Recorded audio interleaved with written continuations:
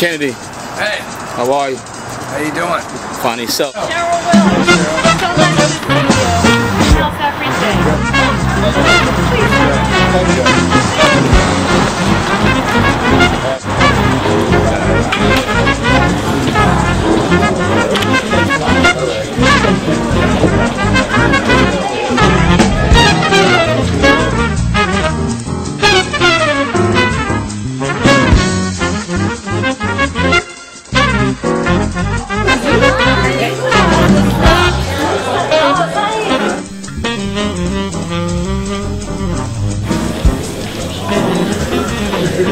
Good evening, everyone. Good evening. Hi. Thank everyone and welcome to a great individual. Such extraordinary people that I have the opportunity to meet and to interview.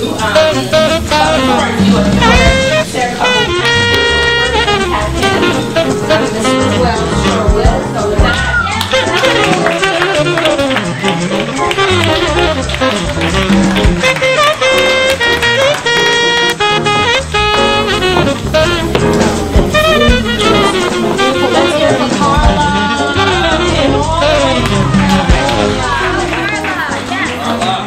You know, we are really here, those of us who are committed to the cause, and we are committed to the cause. We're here to protect America's only classical musicians, and those are jazz artists. This is the only music form that was born, made in America. And we have to protect them, because if we don't, who will? Right? Amen. Amen. So this is a very important benefit. We're so happy for all of you that are here tonight. But before we introduce our first act, Chris wrote an amazing book about recovery. And it's a very honest book, very heartfelt. And Chris, tell us a little bit about that.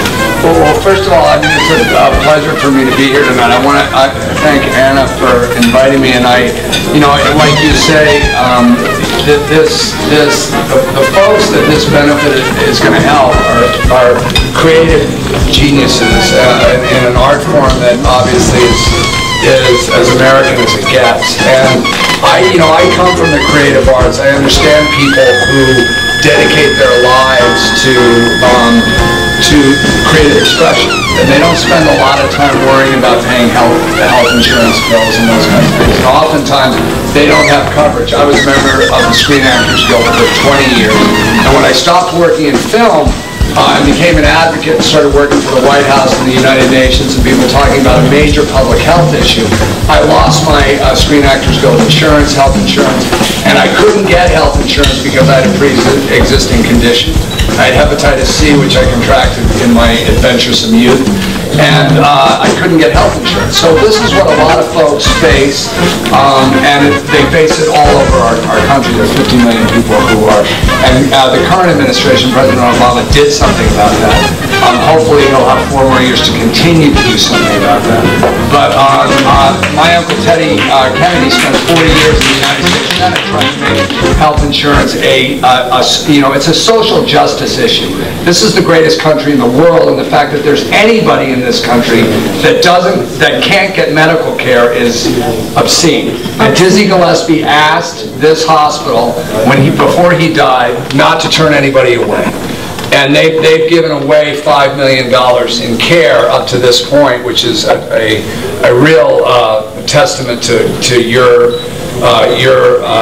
integrity and also a great legacy for Mr. Gellespie and for your hospital. So for that we thank you. Yeah, and you know, you're very honest in your book about your own recovery process. And we know that a lot of musicians sometimes travel down that painful road as well. So what helped you? You've been sober for how long? 26 years. I think you deserve and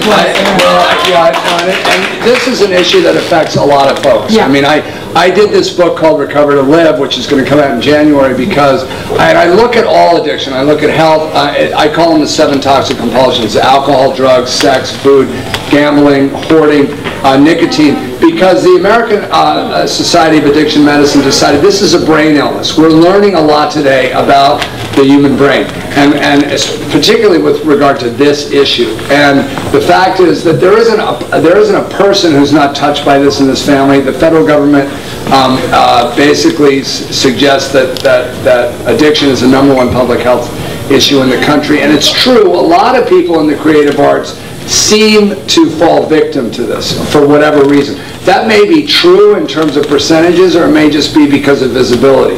But whatever it is, nobody in this country should suffer from this without some opportunity to get treatment.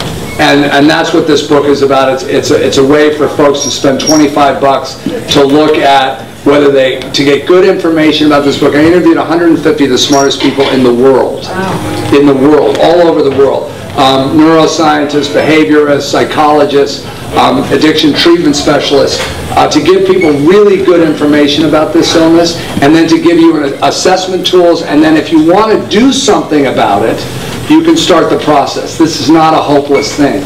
So whether it's addiction or cancer or whatever the issues are, these are health issues. It's a social justice issue, and it's important that people are here tonight to contribute to a foundation that makes it possible for people to get help. Absolutely.